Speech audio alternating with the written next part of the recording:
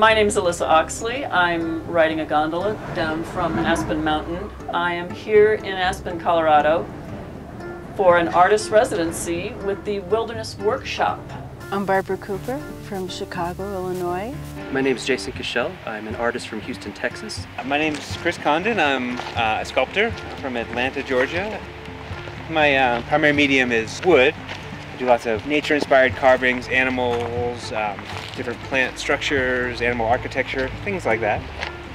I'm primarily a sculptor, working in a variety of different materials, from wood to metal, welding, casting, glass, whatever's necessary for an idea. I've been going on many hikes throughout the wilderness surrounding areas in Aspen, collecting imagery of bugs, flowers, to find inspiration for my work, for my sculptural work and my pottery. I work in the medium of glass. I put it in a kiln, and I'll be making a piece for Wilderness Workshops. Ah! I think it's an amazing natural environment here, and one that I think has to be treated with great care and respect.